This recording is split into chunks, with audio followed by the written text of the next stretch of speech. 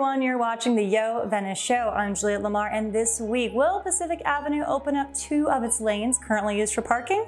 We'll find out. And LA County is making history with an all-female board of supervisors, so stay tuned. But first, I'd like to tell you all about our sponsor, DBR Roofing. They handle any and all of your roofing work for residential or commercial property.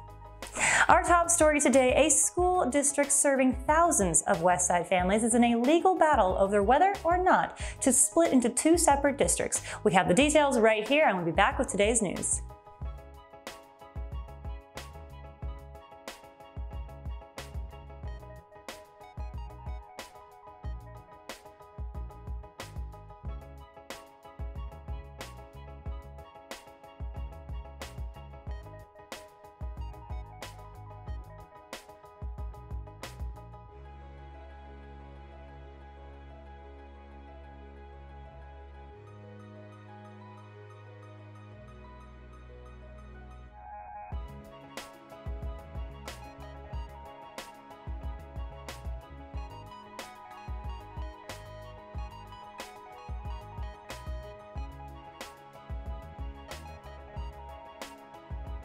And now for what's happening in your neighborhood. Since February 2019, if you drive down Pacific Avenue on a weekday between the hours of 8 a.m. and 8 p.m., you'll notice the loss of 2 traffic lanes, one on either side of the road, being used for parking. This change was put in place for pedestrian safety and to slow traffic, but it has caused more traffic issue congestion.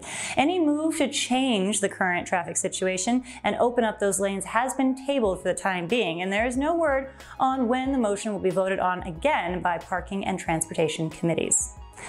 For the first time ever in 150 years of existence, the Los Angeles Board of Supervisors is completely made up of women. Senator Holly Mitchell sealed the historic board on Wednesday when she won the board's 2nd district race by wide margins. Each woman serving on the board has an impressive political and governmental background.